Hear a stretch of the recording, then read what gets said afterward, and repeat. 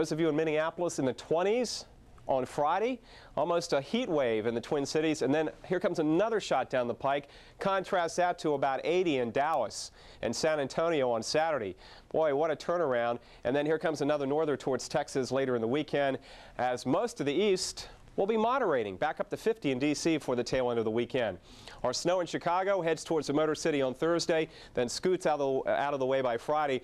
Then for the weekend, most of the action will be from the Rockies to the West Coast with snows, rains in the lower elevations, and this time around snow levels in the Sierra will be much higher than they were before. A couple of showers try to get into the Appalachians by Sunday as we wrap up the holiday weekend. Now let's take a look back with Dave Schwartz. Let's take a ta. Definitely take a ta. It's Christmas. You know, it is time to look back on the year just gone